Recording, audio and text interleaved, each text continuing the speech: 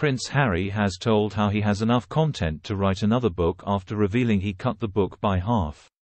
In an interview with Bryony of The Telegraph, Prince Harry said the original transcript for his book, Spare, was twice the length of the final draft. He admitted that a lot of the content cut concerned interactions with his father and brother. Prince Harry said, "The first draft was different. It was 800 pages, and now it's down to 400 pages. It could have been 2 books, put it that way. And the hard bit was taking things out." He added, "There are some things that have happened, especially between me and my brother, and to some extent between me and my father, that I just don't want the world to know. Because I don't think they would ever forgive me." The Duke also told how he had 50 Zoom calls with his ghostwriter over what he should and should not include in the final draft.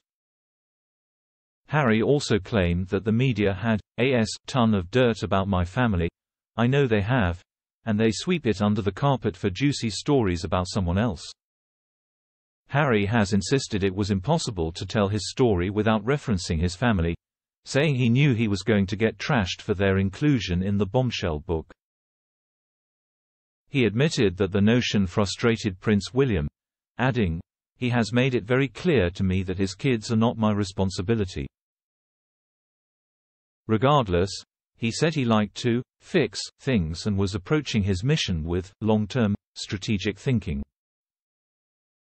"This is not about trying to collapse the monarchy. This is about trying to save them from themselves," he claimed.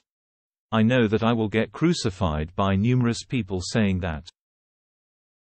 But despite the allegations, Harry has insisted he wants his family back in his life.